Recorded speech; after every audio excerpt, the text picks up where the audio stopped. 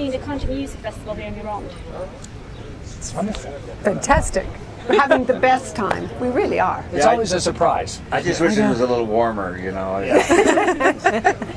Yeah, it's always a surprise that country music is so revered here in France. You know, so it's the first time I came was how many years ago? 16 years ago, something like that. Oh, more. And I was like, really, a country music festival? And it's been going on now 21 years.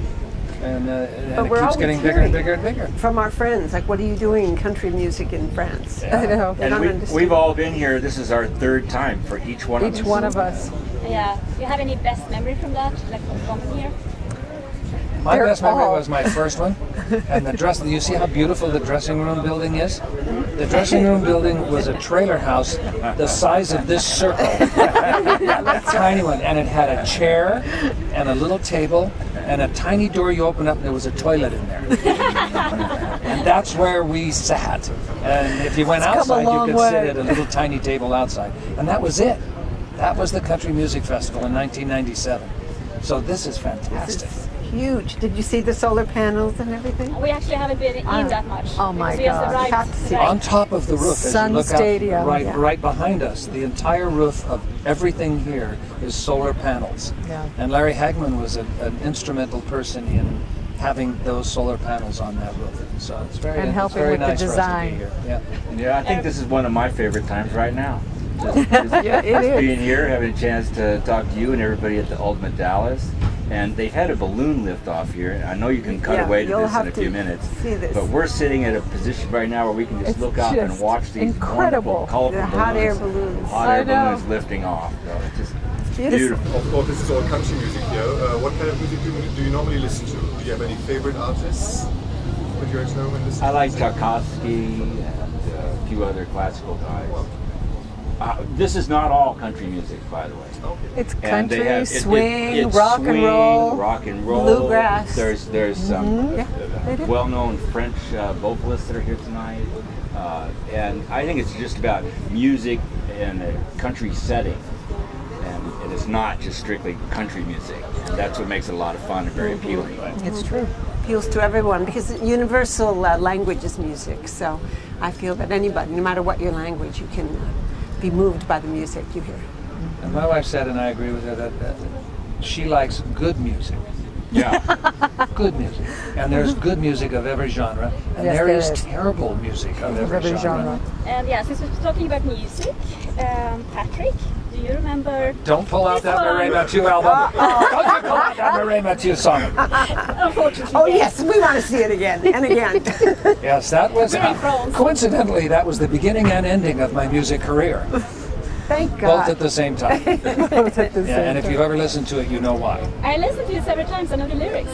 Oh, you know the lyrics. Yes. Oh dear, Wow. you want to sing along? No. Oh. No, she doesn't. I should make her sing it, but I don't remember it, to be quite honest. But the two songs were Together We're Strong Yes, and something going on. and Something's Going On, yes. And Mirande Mathieu, I must say, she's a very, very famous French singer. And the only reason that she wanted to do that album was because of the success of the show. It was not because I had any musical talent whatsoever. So it was a one-off, sort of not a joke, that wasn't the point, but for just the purpose of marrying a great singer to a great television show. And that's why we did it. It's kind of like one of those things that comes with the territory. You try it, and Yeah. you don't know how it's going to turn out. Like Patrick and I raced on a road race once. Well, that didn't work out either. We both crashed. We both crashed. We were the worst drivers in the world. We were the worst drivers in the world.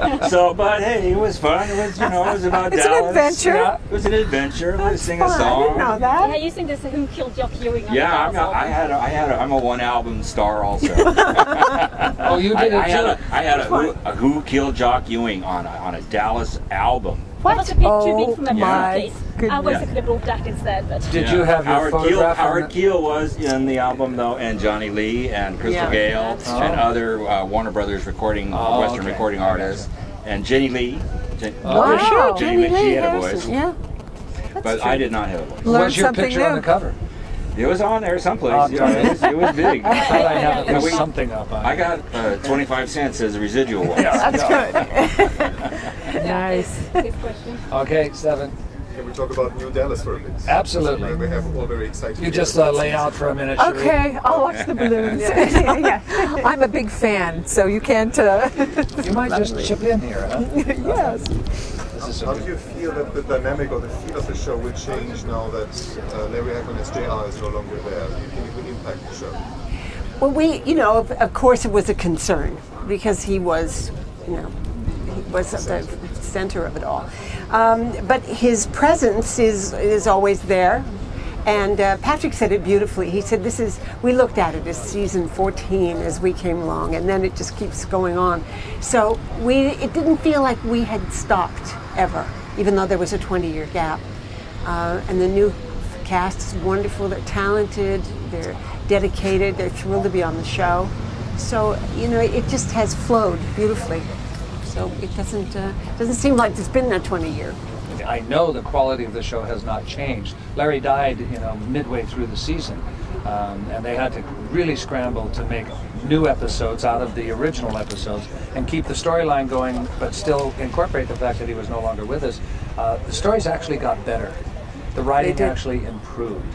And if Larry were sitting here now, he'd be very proud of the fact that he actually made the show better, by something that he did. So this will be the pivotal year. Yeah. The audience will decide whether they want to watch Dallas without the character of JR on screen, because certainly they're going to invent things that the character of JR did, and those things will surface episode after episode after episode. His legacy continues. Yes, he did business deals we haven't even heard of yet, and we all have to pay the price for those. So the character will maintain his presence in the show. Larry as an entity, just as a person, we can't get rid of that. It's part of our genetic makeup as actors on the show. We carry part of Larry Hagman as JR with us every time we step on camera. So I think the audience feels that. They feel our affection. They feel the show's affection towards him. And I think that will bring them along with us as we redefine Dallas a little bit without the character of JR. Yeah, that's well put. What can we expect from your characters in the third season? Well, obviously, I adored working with Larry Hagman. I thought he was a consummate actor. There was a magic from the first show ever between the two of us. And I liken it to a game of ping pong. It was fast, and when we started working, there was some kind of wonderful chemistry that happened. I never knew what he was going to do, and he never knew what I was going to do. So you could feel the sparks fly. And you could feel the love there. You could feel all the emotions that we went through. I think the audience felt. So yes, it's so sad that I think the writers had planned that the end of season 2, that they were going to have a scene where JR and Sue Ellen went into a bedroom and the door shut, and that was the end. But that never happened. So it was going to leave the audience thinking that maybe they would get back together again. But Larry decided to leave early, and that door shut in a different way. So that was sad, of course, for me, because I lost my friend. I lost my best friend. I got Patrick, but on camera there was he was my partner. So that was hard. But it will continue. And so I feel that his presence, like Patrick said beautifully, his presence is always there. I have a feeling Sue Ellen's going to do a lot of talking to a photograph of JR. Well, you did in the scene that was so beautiful. You did. I did. He was there. So I have a feeling there'll be photographs of him everywhere we turn on that show. Yeah. So we'll do whatever they write for us. We'll do, but I know that they will keep his memory alive. I would like to ask Sheree. Yes. With Dallas returning, are you disappointed that your character was killed off in the old show? Note to self, never asked to be killed off, which I did. You did. I was pregnant with my first child. I knew it was the last year. I decided it would be great to go out in grand fashion, nothing like, just slowly dissolving or disappearing. So, of course, they machine gunned me down on my honeymoon with Bobby, and I went out in grand fashion. And then who would believe that 20 years later it's back, and as great and as wonderful as it was. I mean, I'm completely addicted to the show. I'm the biggest fan. These are my favorite people, and I love them dearly. And we love you. Yes, Did you learn nothing from Bobby's demise in the show? Well, I thought I could come back in the shower and hey. My shower scene could have been a little more interesting. I watched it. Definitely. If you hadn't died, where would you see April today?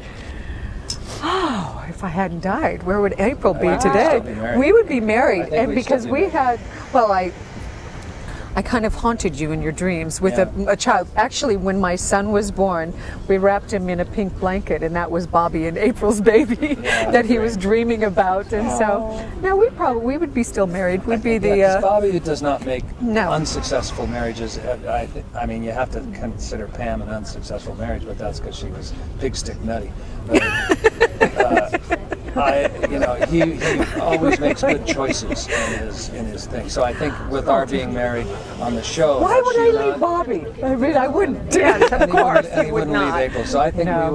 we would have been the successful marriage for the next thing. So. I agree. You happen to mention Pam though. Yes. Like last season, viewers thought she was going to come back. Exactly. What's your thoughts about that whole thing, how it was played out?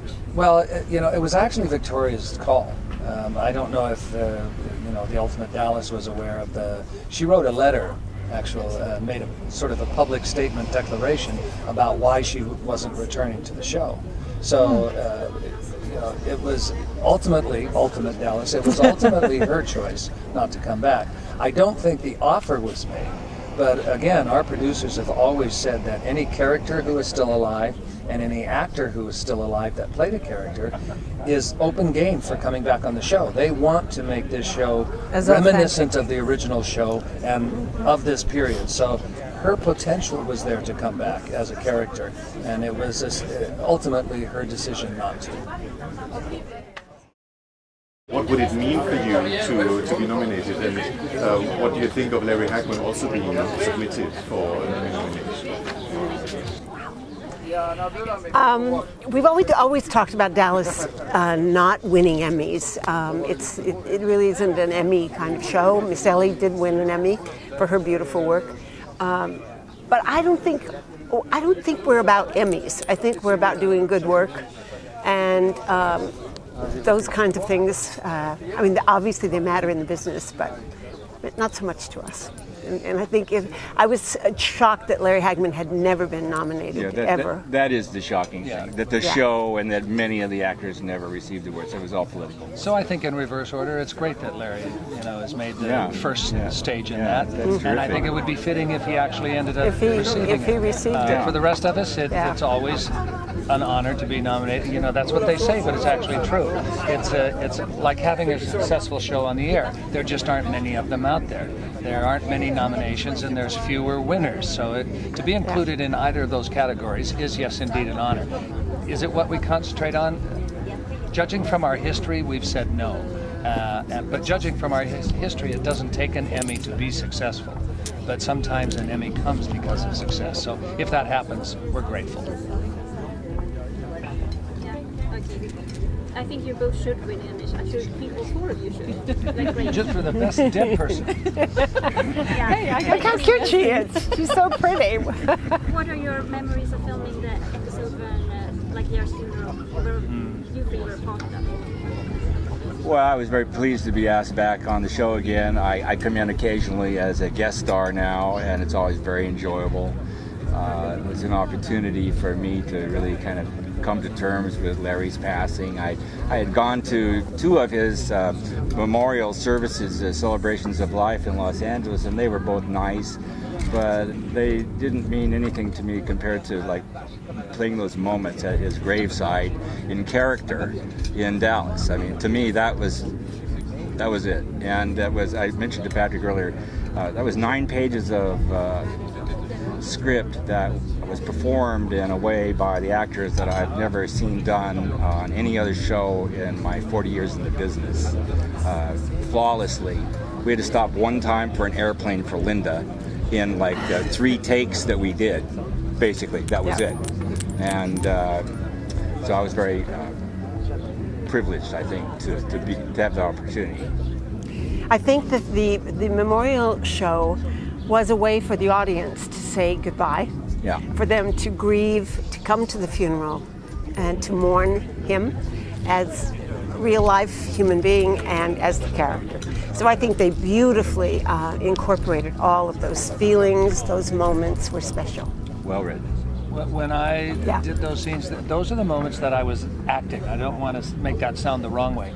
It's because every time I think of Larry, literally every time I think of Larry, I have to fight a smile coming on my face. I have to fight thinking of one of the 10 billion funny, wonderful things that he did every time I was around him. So whenever I think of Larry, I'm not saddened, I'm not anything. I'm enriched by the memory of him. So being in those scenes, both that scene and the scene at the end of the show that Linda and I did, where our characters were coming to grips with it, those were the scenes where I was really acting, because I was telling myself, oh, you have to remember him in a very sad way.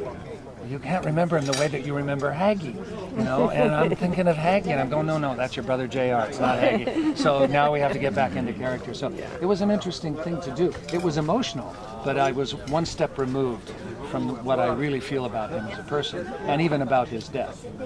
I think it was a victorious, joyful death, and that's the way I look at it, and there's nothing negative about it. So I always have a smile on my face, and I say, oh, no, we're being serious now, okay, we have to cut that out. Walkie Texas Ranger, will there be another movie? Extended really badly. Well, we hope so, because I'm on the courtroom floor. They need to get me off the floor. It ended like that was the cliffhanger. That was the cliffhanger. The cliffhanger with CBS, and then they stopped doing movies of the week. So we would love to just have one more MOW. One more chance at it. With a happy ending. That's true. Riding off in the sunset. Okay.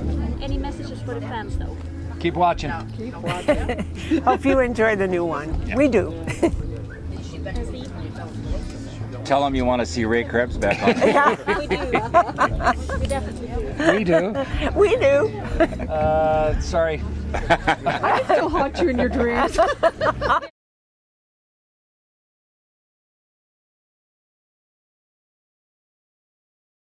We're sitting at a position right now where we can just look out and just watch these incredible. wonderful, colorful The hot air balloons. balloons. Hot air I know. balloons lifting off. So it's just beautiful. And it's not that I'm not paying attention to you, but I know. while I'm doing this, We all bring out our camera. no, but you look beautiful because the balloons are behind you. There you go. It's That's all right. about you. We'll be tweeting this for This will go on the Ultimate Dallas Yes, website. Colin, sorry. There you go.